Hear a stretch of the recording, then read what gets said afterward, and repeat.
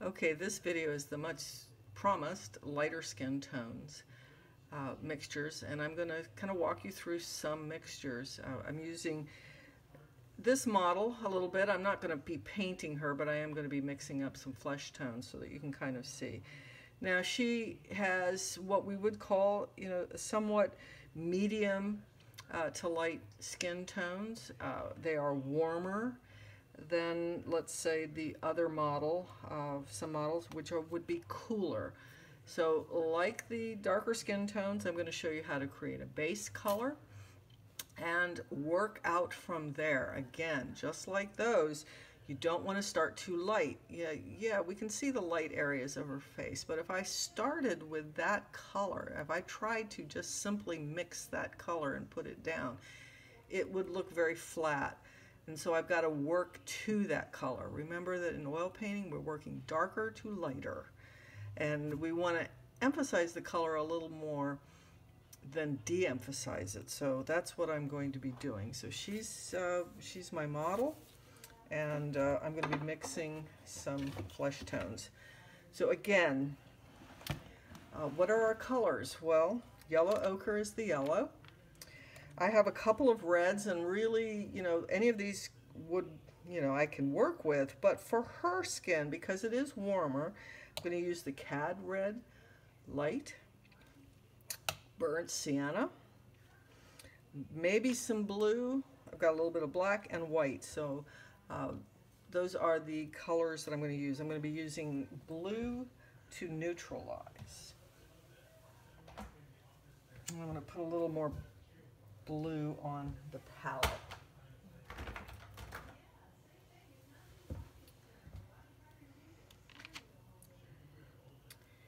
So I'm going to start by mixing what I call my base. And I am going to use a little burnt sienna to start with.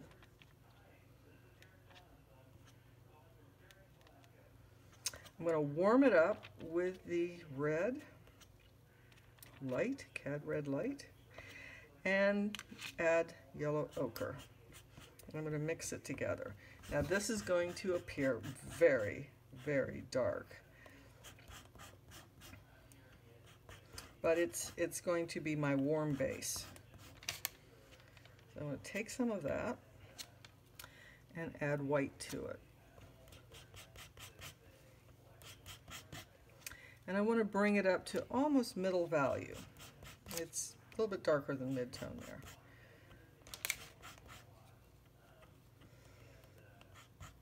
Okay, so there's my mid-value range. I'm going to put that here so you can see what that looks like. Now, I'm working under very warm light, so that is impacting my color.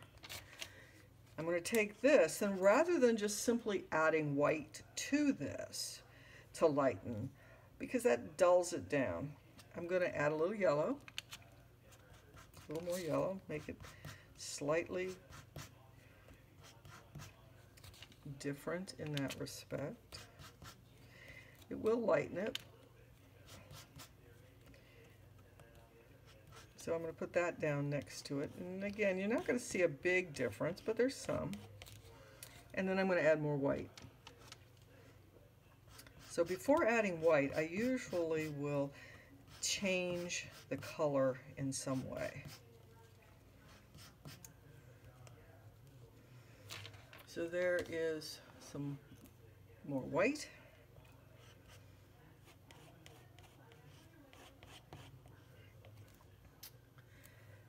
I'm going to take this base and I'm going to add more red.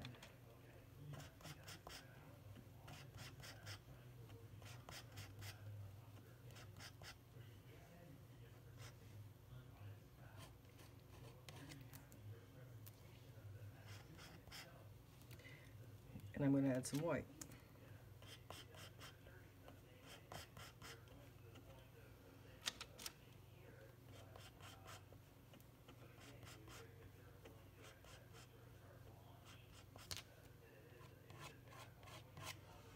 You can see a slight difference. Okay, again, I can come back here pull some off of here and add some more white.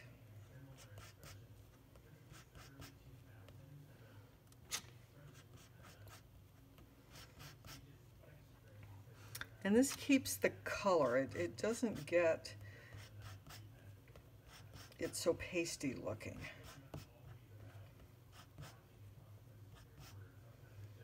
Again,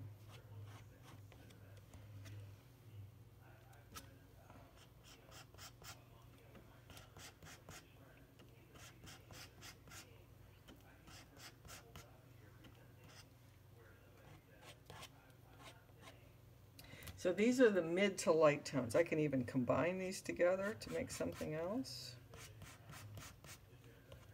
More white.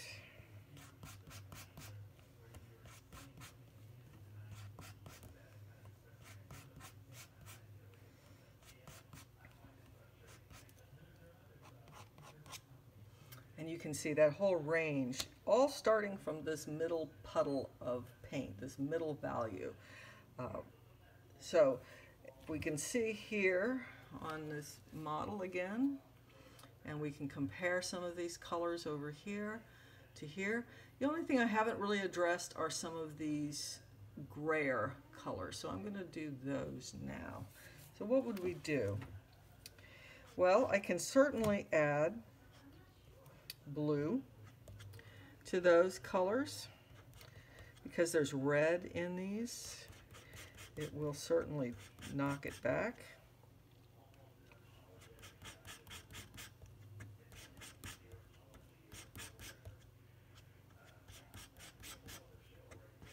Don't want it too gray. They got a little too gray. But that might be useful. So that's what I mean, it's really gray. And that's just by adding blue to it. It's a little too gray. So I'm going to take some more color, just a touch of that.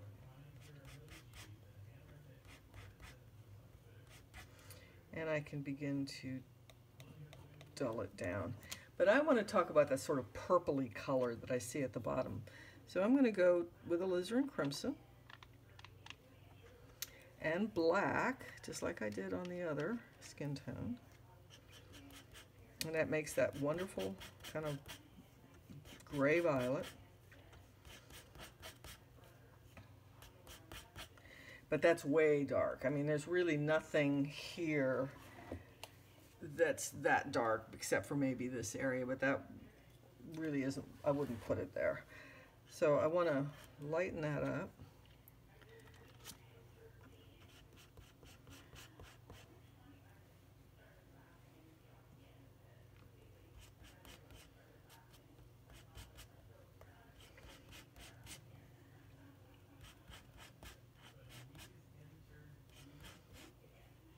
And there we go, that's a nice violet.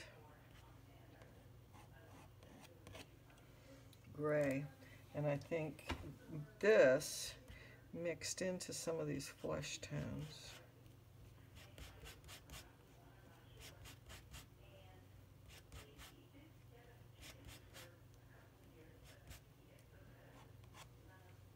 Create some nice colors if I want a little less.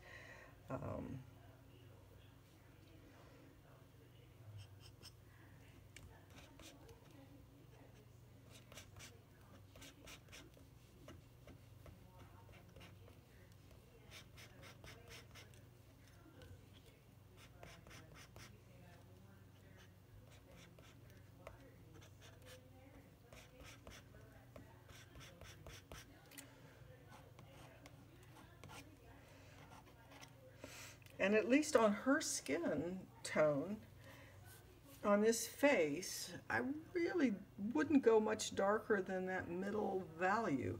I mean, up here in the shadow, this is kind of what I might be using. Yes, these are kind of dark, and so I might take a little bit of that burnt sienna, ultramarine blue, to make some of the darker values. But I'm not going to go real dark.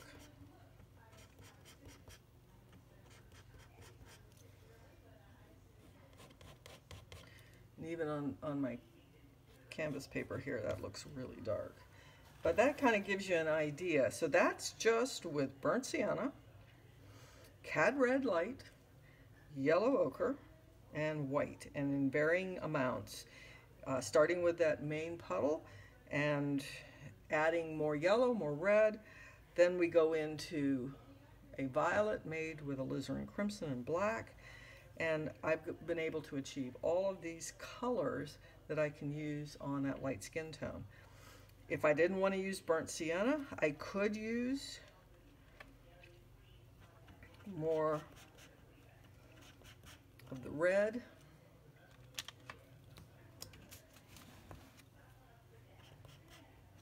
Yellow ochre. If I really wanted to keep much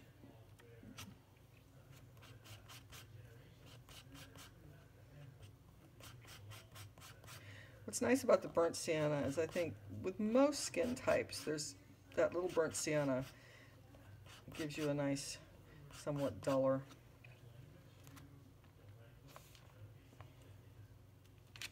That's just the red, the yellow ochre, and white. You can see it's a lot pinker, peachier color than with the burnt sienna. I kind of like using burnt sienna. It's not, if I were using a Zorn palette, I'd have these sort of peachier, orangier reds. The Zorn palette is only cadmium red, light, yellow ochre, and black and white. And but again, you mix those together, you can get an awful lot. An interesting color that's often very helpful for some skin tones is black and yellow ochre. It makes a wonderful gray-green. Because some people have greenish overtones. So black and yellow ochre creates kind of a grayish green. That can be handy to use. You mix that with white.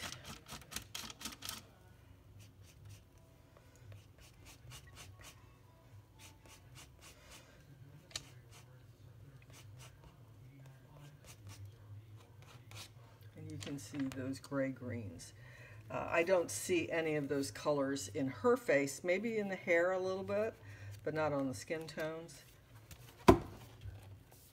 Here is a painting using those colors.